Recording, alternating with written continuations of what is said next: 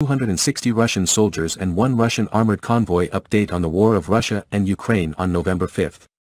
Ukrainian defense forces destroyed about 260 troops and many enemy tanks and armored vehicles in eastern Ukraine in the past day.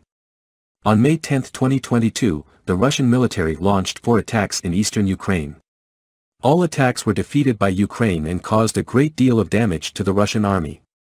The number of Russian soldiers and military vehicles was almost completely annihilated, causing Putin to receive an extremely dire result.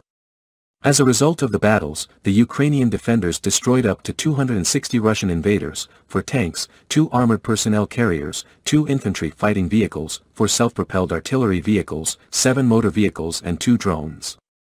Meanwhile, in the JFO area, the Ukrainian army also destroyed 12 enemy tanks and 1 helicopter yesterday.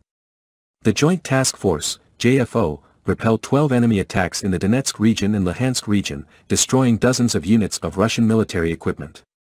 On May 10, 2022, JFO Corporation successfully repelled 12 waves of enemy attacks. Written report.